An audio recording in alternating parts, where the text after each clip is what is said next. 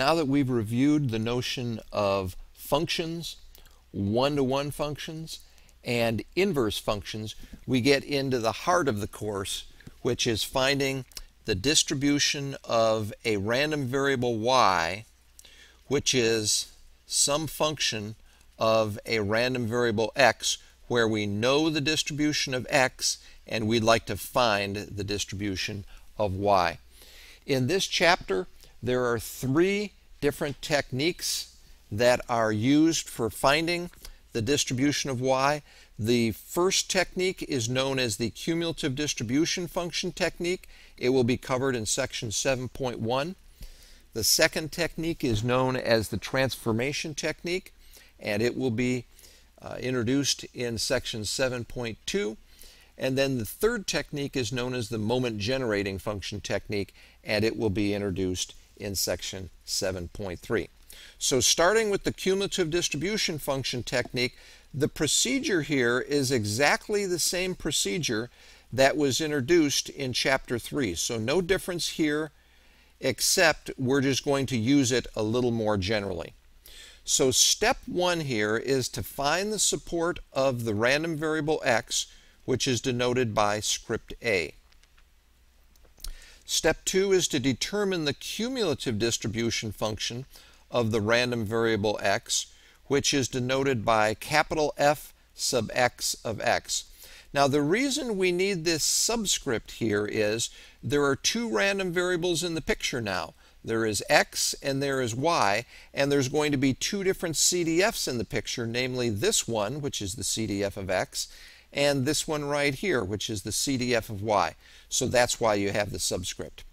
Step 3, determine the support of y equals g of x, which is denoted by the set script B. Step 4, write the cumulative distribution function of y as f sub y of y is the probability that y is less than or equal to y. So this first part is from the definition of a cumulative distribution function. And the nice thing about the CDF technique is it always starts out in this same fashion right here. Then what you do is you replace y by its definition g of x, and you wind up with this. And that leads to step 5. Perform algebra on the argument of p of g of x less than or equal to y. In other words, manipulate this inequality in order to express f sub y in terms of f sub x. But we have f sub x up here in step 2. All you need to do is plug in, and you will now have the CDF of y. There is an optional 6th step, and this 6 steps comes into play when instead of looking for capital F sub y, you want little f sub y. And so this optional step is find little f sub y of y by differencing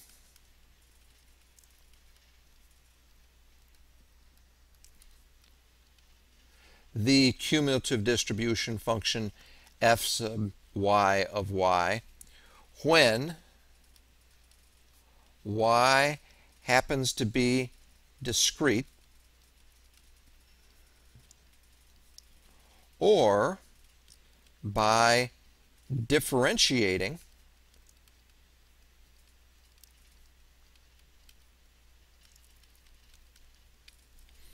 f sub y of y when the random variable y is continuous. So it will depend on the context of the problem. If they ask for the CDF, you're done at step 5. If they ask for the probability mass function or the probability density function, then you difference if y is discrete, or you differentiate if y is continuous.